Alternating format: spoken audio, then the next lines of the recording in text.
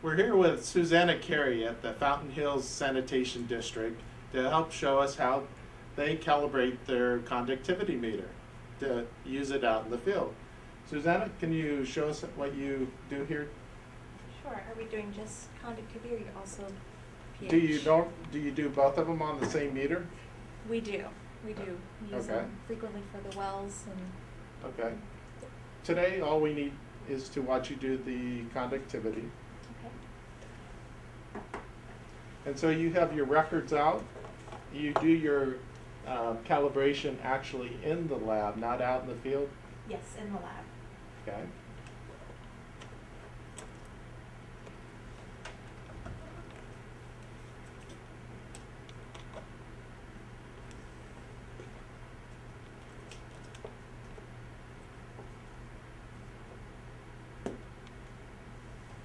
And so what's that solution you have there? This is our conductivity standard. And what is that? Where do you get that from? From a vendor? Yes, from a vendor. Okay.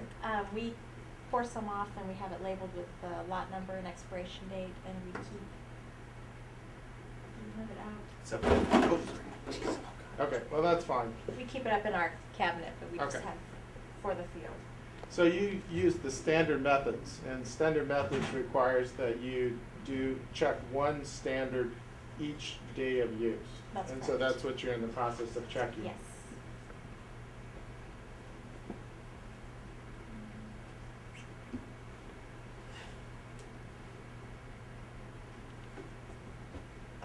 And we make sure that we record the lot number.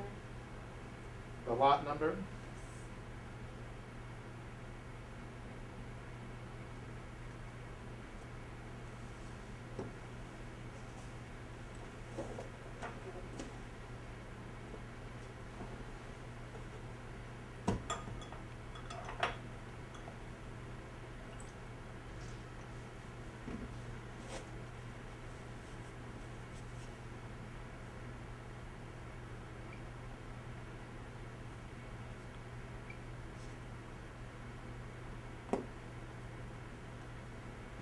And so this standard has a value of 1412, is that correct?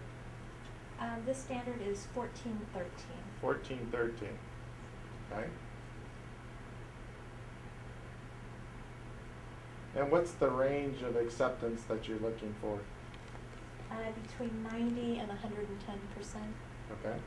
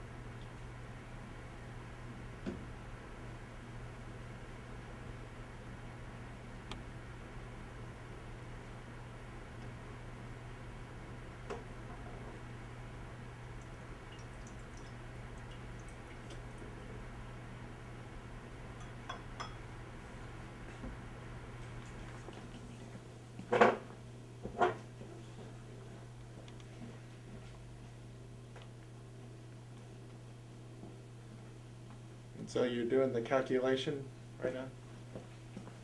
Yes. Came out to 1507.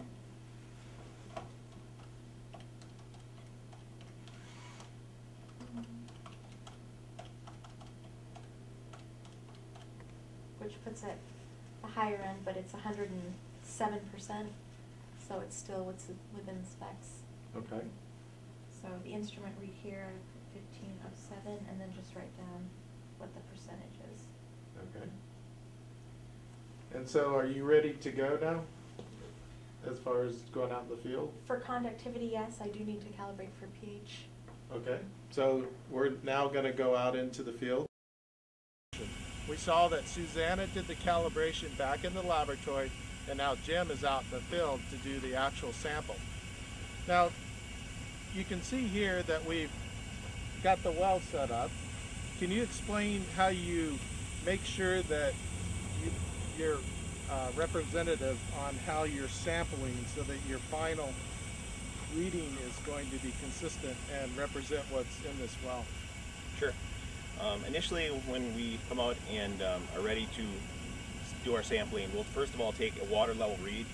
Depending on your well, you may have a data logger or you have to manually tape it, but you need that initial well depth so that you're able to calculate your 3 well volumes purged. So we'll take that read and we'll log it at the time that we begin the purge. From there, we'll calculate 3 well volumes, which will give us the amount of time that it's going to take to do that. And that's the point that we're at this point. From there, we basically... So I saw you go over, you've already set up, and you've already taken an initial sample. Why do you do that? Because we're establishing the baseline from the get-go, so that you're able to ascertain the changing of the conductivity as you purge over time, and temperature, and pH. Like I said, the APP permit denotes that you purge 3 well volumes or until it becomes stable. In our case, we automatically are doing 3 well volumes, but it still allows us to historically look back over time and see what the initial values were, as well as the ending that we would report on our SMRF. Okay, so we've got it to the point where it's stable. Once you go over and take a sample for us and actually read it.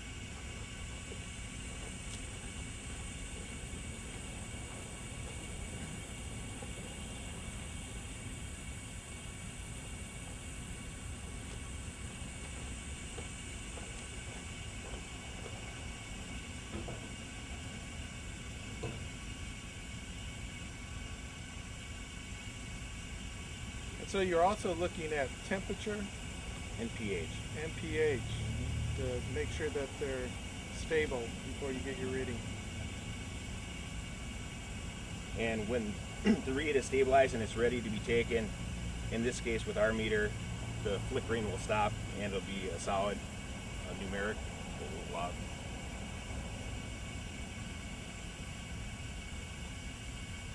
And this will happen at 10-minute increments until the well has purged 3 well volumes. At that point, we'll take our last sample, run it in duplicate, because we're running standard methods 2510.